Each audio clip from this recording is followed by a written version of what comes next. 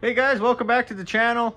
In true Fricker Edge fashion, I'm way behind in videos as usual. I'm currently working 2 jobs and trying to maintain a YouTube channel, and I don't want to just put out crap videos, so I've got like 6 videos filmed. Just haven't edited any of them yet. Hopefully that will come soon. So I guess just in the meantime, I'll post up this boring, well, probably boring video. It might be interesting to some people, I don't know. Video of quick rundown of the crew cab, its story, what I did to it, and then we'll go over what needs to be done to it. So enjoy that. More videos are coming, some 4x4 adventure videos, some Pathfinder videos, hopefully some crew cab videos soon. But yeah, they're coming.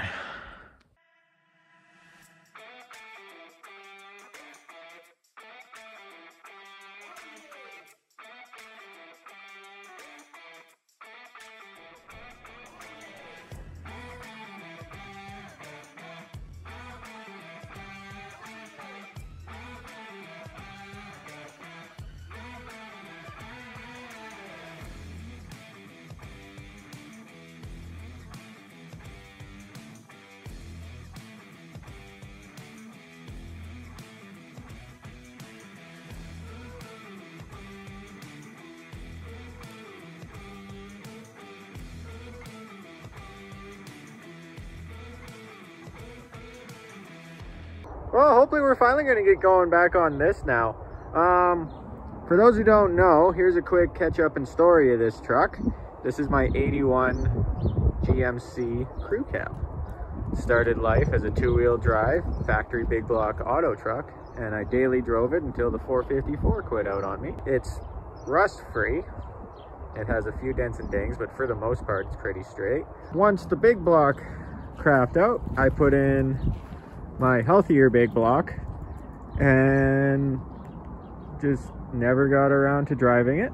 Pulled that back out and it sat for a while, and then 2 summers ago I brought it home, started converting it to 4-wheel drive, and put a different big block in it. Cleaned up all the frame rails and everything,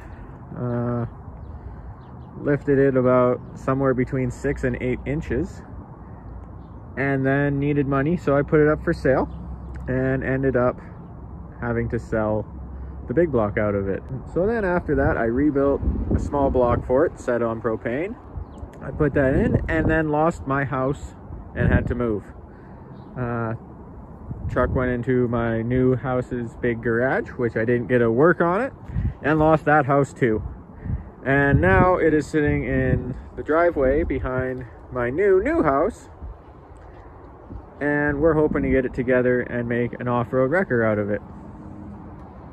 Well, I think spring is here, or at least fall spring number 2. So we're gonna start going back on this a little bit.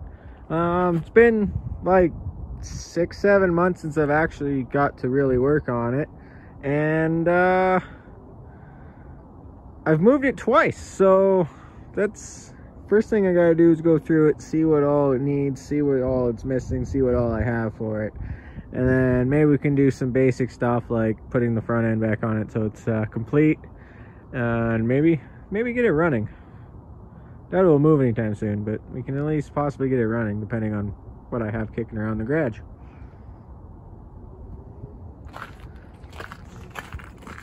Alright, I pulled the tarp off the engine. And see what all needs to be done here. I need proper bolts for the water pump pulley. Those ones are the wrong thread and they're just kind of finger tight in there just to hold that on. But I'll need the right ones, and then a spacer on there to put my solid fan on. We got to get that bolted down. I believe I have the proper bolts. I don't know where. I think they're in the truck maybe. That's why we'll have to go through the whole thing and see what I have. I think we'll have to put oil in it. I have a distributor for it. I'm not going to put it in yet because the last minute before I get this fired up, we'll drop the distributor in, because just before that I want to pressurize it with the tool for that, and then we'll get that all pressurized. But first I got to go through and get everything else done so I can pressurize it, drop the distributor in, run wires to the plugs, and fire it up. All right, anyways, continuing, we need gaskets for the exhaust because I don't think they're in there. I have some somewhere, I just gotta find them. I believe I gotta check the motor mount bolts, but I believe the nuts still aren't on the back of them. What else do we need for the front here? We need to put an alternator in it. Need plugs. I should have a set kicking around here, hopefully. We need wires, which again I should have a set. Won't worry about the rad or anything yet, just want to get it fired. Although I might drop the rad in so people can't see through that there's a nice engine in here, because the hood doesn't close, although I could put the hood release latch wherever that is in this mess right there. I could connect that back up if I could find the mechanism, which hopefully is in the truck. It's kind of a snowballing effect of stuff. And yeah, front end needs to be put back on. I think just because it's sitting out here in the alleyway, I won't put the nice headlights in until I'm actually driving it. I'll just put the stock ones back in for now, because someone could easily just walk away with those. I still need to find a ton of bolts, so I think I might go pick and pull. There's a few square bodies. I'll get a bunch of hardware. I don't even think they charge for that, so I can just pocket it and walk out. Need to put in the other inner fender, which is sitting right there. I was hoping to paint those first. I might pull that one back out, clean them up, and rocker guard them before I go back in. We still got a lot to do to the rear end. Still gotta make sure everything's all straight and square in here, and then finish drilling and bolting all our holes. I'm gonna move the shock mounts so I can actually properly bolt up the shocks, or create shock mounts at the top. I've discussed this in a previous one, because this was a 1 ton and this is a 3/4 ton axle. It's still a 1 ton axle, but it came from a 3/4 ton. So the only difference is the placement of the perches, which we've dealt with because we used the donor truck's perches over there. And the shock mounts, for some reason the 1 tons, they decided to do it this way, or this way instead of this way. And you can still see the factory shock sitting in there on that side.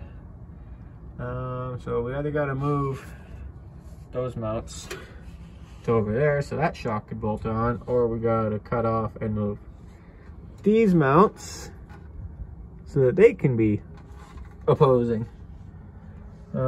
Which I don't really have a welder anymore. I sold mine, and I don't have 220, that's why I sold it. So I'm not sure what to do there. Kind of went through the stuff in the back already. Oh yeah, I gotta get the propane hose hooked up. Nothing really back here that's immediate stuff. I got trans cross members and some mud flaps and stuff, so nothing really important right now. The rad, just still have to make mounts and stuff for. And back here I also found these 2 guys, which will be helpful. That's for the brake booster and throttle linkage, so I may need that. I won't need the brake booster to get it running, but stopping, yes.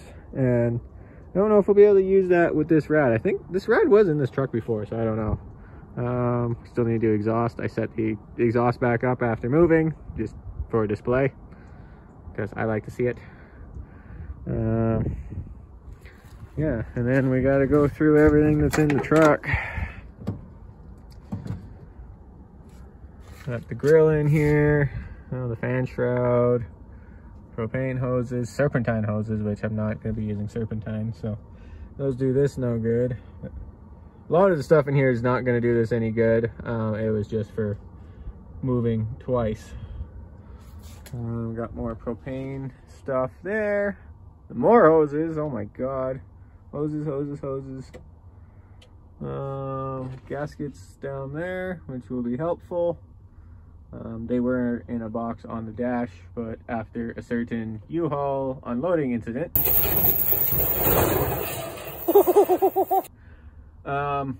they ended up all over my lap. So I guess I'll just keep going through this stuff. I won't bore you guys with going through every little piece. I probably bored you with this whole video, and there's probably nobody viewing it right now anyways. So that might be the thing I might need to nab from Pick and Pull. I need a dipstick tube. I have no idea where the one for this went. But now I'm not sure what one to get, because this is a TBI block.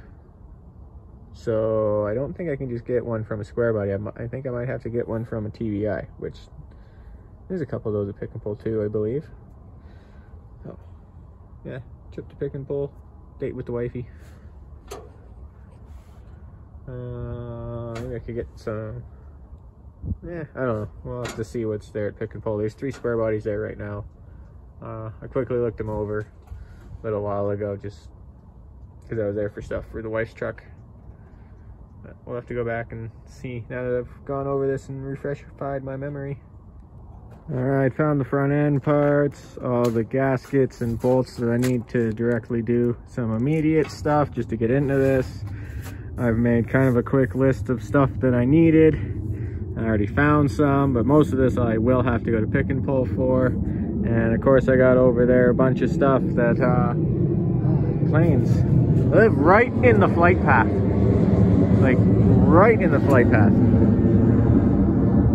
I'm worried I'm gonna get like poop dumped on me or something. Yeah, and then I found more brackets and stuff I've been storing up, and a bunch of other stuff that's under here. So hopefully that's what I need to get the throttle linkage all hooked up. And yeah, I could have this running in the next little while here with a Pick and Pull trip, and if I can find some oil. That looks way better, a little bit more complete. It's a little more complete in here too. Little problem, the studs I have for the carb aren't long enough. The back ones I can kind of squeeze them in there, but the front ones, there's one in there right now on the last thread, and it's nowhere close. Got all the header gaskets in. Looks like that linkage should work for this. I just need a throttle return spring, which I will add to my list of things I need. Yeah, slowly coming along. So next thing, I think I gotta deal with the valve covers. I don't feel like making some studs for those ones. And there is still a chance I might sell this truck, and if anybody's followed my channel knows those valve covers are rare and important to me. So I'm going to swap them out for just these basic chrome ones, plus these have all the grommets and everything in them, so I can just throw them on. They were a little dirty and rusty, but they didn't clean up too bad, I guess, so I'll throw those on. I got all the bolts for those, and got that at Pick and Pull. That was like $16. That was ridiculous.